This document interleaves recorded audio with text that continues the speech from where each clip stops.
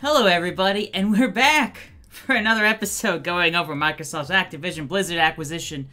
Now, as the title says, is Microsoft getting ready to close on the acquisition? There are some suggestions and hints that might be the case, that this might finally be winding down, coming to an end.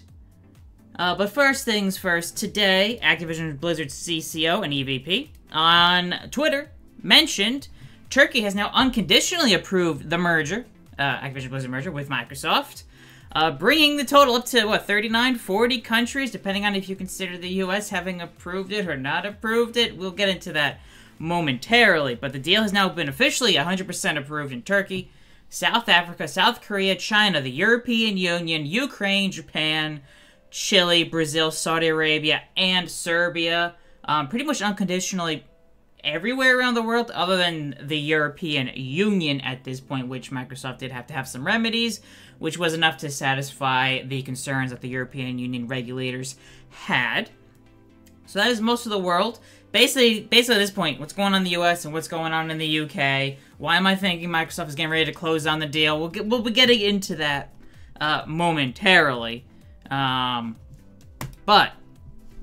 Earlier this week, I'm sure we've mentioned, so you've seen Microsoft had only won its fight with the FTC with the hearings, with Judge Corley ruling in favor of Microsoft and denying the FTC its preliminary injunction to try to get the deal blocked from Microsoft being allowed to close the deal. So that's good for Microsoft. And then last night, I'm sorry if you saw my last video, you see what went down. The FTC did file its appeal to try to get the ruling overturned. But of course, it's the court that has to approve of the appeal to the ruling, and I'm trying to make sense of all this insanity, to say the least, at this point.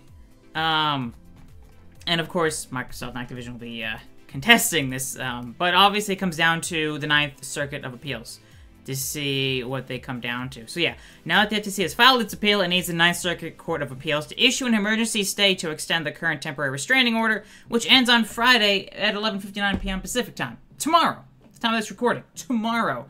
So technically Saturday, midnight, Microsoft, as long as the temporary restraining order is not extended, they can close the deal as soon as Saturday. Most likely it would end up probably being Monday is what I'm thinking, and there's some good evidence for that.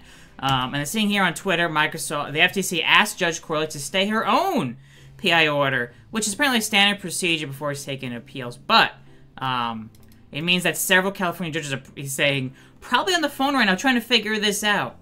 Basically, they have literally 1 day for both courts to weigh in on this. Otherwise, the deal is cleared for landing at 1 day, which is unheard of, being 1 day, having no time to decide. It's because the FTC waited, which is pretty much the last minute, to try to stop the deal, because they knew well ahead of time the deadline for Microsoft's Activision Blizzard acquisition is next week now, July 18th. It's Tuesday? Wednesday? It is next Tuesday, is literally the deadline. Absolutely crazy. I mean, it seems like a last Hail Mary by the FTC. We'll see what happens, but it's not looking likely they'll win the appeal. At this point, some people are speculating the reason they filed this appeal is so Lena Khan, the chair of the FTC, would not be allowed to talk about it during her hearings with Congress today. There are videos online if you want to check that stuff out. But the reason why I'm thinking Microsoft is getting ready to close the deal, this reason here, Nasdaq released a press release late yesterday announcing that the Trade Desk, a company called the Trade Desk, will be joining the Nasdaq-100 Index and replacing Activision Blizzard, which will be completely removed from the Nasdaq-100 ESG Index. And this is set to occur before the market opens on Monday, July 17th. And I'm pretty sure the stock exchange opens at 9 or 9:30 a.m. Eastern time. Fairly certain. So there'd be early Monday, potentially, Microsoft. So yeah, Activision Blizzard being removed from the Nasdaq-100 Index could possibly suggest, this is where I'm thinking, that Microsoft is getting ready to close its acquisition of the giant gaming publisher for a deal for nearly $70 billion. So this is it. This could be it. Potentially this week or very early Monday morning, depending on where you live. Obviously, if you're in Europe, that'd be the afternoon. But if you're East Coast US, potentially 8, 9 in the morning, we might get an announcement from Microsoft saying that they've closed the deal. Potentially. Or maybe even over the weekend, which seems unlikely. but potentially before they are officially delisted Monday morning, Activision Blizzard, from the stock exchange. And obviously, there's still some things that could stop this from happening. Of the FTC winning its appeal and a temporary restraining order being extended so the judges have some time to rule on things. The Ninth Circuit Court of Appeals. And obviously in the UK. But with the Activision Blizzard being delisted makes me think that Microsoft and UK regulator have pretty much worked out a deal. It sounds like the UK regulator might be doing certain things about working on a new deal with Microsoft, but acting like they still can get a win to save face versus just looking like a bunch of idiots for blocking the deal and acting like they can get something more out of Microsoft, which Microsoft, I'm sure, is more than willing to do, depending on what the remedy will be with the Competition and Markets Authority, the CMA, in the UK. We don't know what it is at this point. The CMA's main focus, they dropped any issues with console gaming, so it's not going to be anything to do with like console gaming or whatever. Their main focus was issues with potential cloud gaming and giving Microsoft too much an advantage come the future in the potential cloud gaming market, which, if you know, cloud gaming right now is pretty niche, pretty small, but obviously has a chance to grow in the next 10 to 20 years and become one of the main ways to be gaming versus on a hardware like a PC, console, or even your mobile phone. But obviously that depends on a lot of question marks for that. So yeah, the main reason I'm thinking, again, why I think Microsoft's getting ready to close on the deal, because Activision Blizzard is being removed from the Nasdaq-100 Index early Monday before market opens, which makes me think this could be it. We might be... This saga is going on longer than the fight between Goku and Frieza in Dragon Ball Z.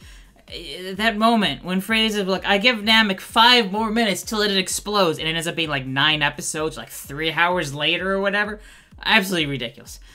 Even though, yes, my name Trunks W does come from future Trunks in Dragon Ball Z, but man, even that is ridiculous. And this feels like this is going on even longer than that. And I've been writing on this for, well, a year and a half at this point. And yes, technically, yeah, I get more views on YouTube, more views on VGChartz for the Activision Blizzard acquisition than anything else I write about, other than some sales stuff on VGChartz, which, you know, the main niche of VGChartz that separates us from other gaming sites is our hardware and software figures. The hardware estimates as well as official software figures, which we only do estimates now for hardware, which we now post them once a month. We've got Japan out for June of this time of writing. Europe will be coming out probably sometime next week. US a little bit later, or say America's later in the month, and then obviously the worldwide estimates. Just waiting. I now wait for more data to come in, which is why I made this change. And then software figures are no longer estimates; they are official shipment / sold through figures from publishers and developers that are made available online. But yeah, I think that's about it. What do you guys think? Is Microsoft going to close on the deal? Let me know in the comment section down below. Is this it? Is this week or potentially early Monday morning going to be the end? They're going to close the deal. We're going to get one last article on this acquisition. I'm sure there'll be a ton of more information coming out over, like, what are the exact plans Microsoft has with Activision Blizzard? What games are coming to Game Pass from Activision Blizzard? Which, early on, I think once it's closed, I would expect most of Activision Blizzard games that are available on Xbox and PC to be coming to Xbox Game Pass on PC and Xbox consoles. Except for Call of Duty, because Sony still has their deal in place with Activision Blizzard through the end of 2024, so I would not expect to see Call of Duty on Game Pass, at least newer Call of Duty games on Game Pass, until January 1st, 2025 at the earliest. Potentially older ones, we don't know for sure. We'll find out exactly what's going on here. But yeah, stay tuned, VGChartz.com. Subscribe to this YouTube channel. I'll be going over any news, especially if the deal closes. I'll get a video up as soon as I can. If it's early Monday morning, it's once I'm awake. I'm currently in New York, if anyone is wondering, so Eastern Time Zone, US. But yeah, if you enjoyed this video, be sure to hit the like button. Be sure to subscribe. I hope you all enjoyed. Thank you all so much for watching, and I will see you all next time for some more gaming news, gaming sales, and gaming industry information.